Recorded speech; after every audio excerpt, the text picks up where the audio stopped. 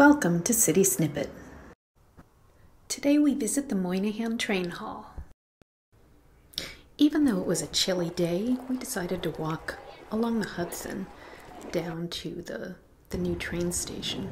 And I was glad we did because we came across this glammed up sort of area of Hudson Yards with extra lights and these little balloon things lit up, and it's just extra sparkly, and it was a little cheery for a winter day walk.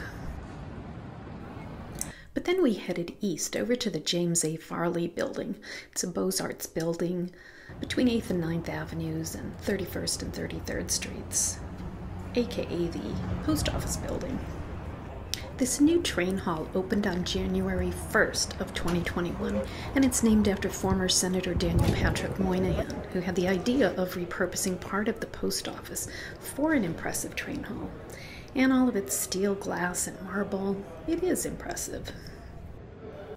Its main hall is almost the size of Grand Central Terminal's main hall, and it has a central hanging clock designed by architect Peter Panoyer. It's a slightly Art Deco kind of vibe, 12 feet tall and 6 feet wide.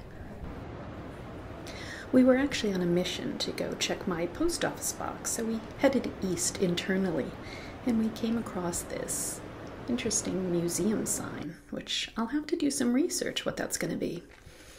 But the main post office area now is covered in this scaffolding. I'm not sure how long that's going to take, but for now there won't be any beautiful shots of the ceiling. We then exited the post office, looking over at the Corinthian columns, and headed into the southern entrance of the Moynihan train hall. I knew that there was public art to be found, so we wanted to explore and find it. This was on a Saturday in January of 2021, and you can see how empty it is during this time. But then we came upon the Hive, the upside-down city artwork. It's by Elm Green and Dragset from Berlin, and it's near the 31st Street entrance. This installation includes nearly 100 upside-down buildings and is made of aluminum in a mirrored base. Some of the buildings have lights within them, and the largest one is 9 feet tall. It was actually shipped from Germany and weighs more than 30,000 pounds.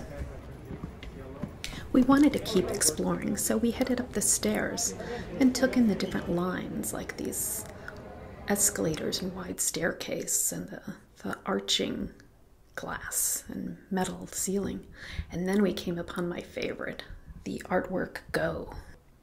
This beautiful hand-painted and backlit stained glass triptych is by the artist Kehinde Wiley and is at the 33rd Street entrance. The artist wanted to play with the language of ceiling frescoes and celebrate Black culture, and it has a modern, joyful feeling. It includes pigeons and dancing young people with a blue sky background. We exited that 33rd Street entrance, and we looked east toward the Empire State Building.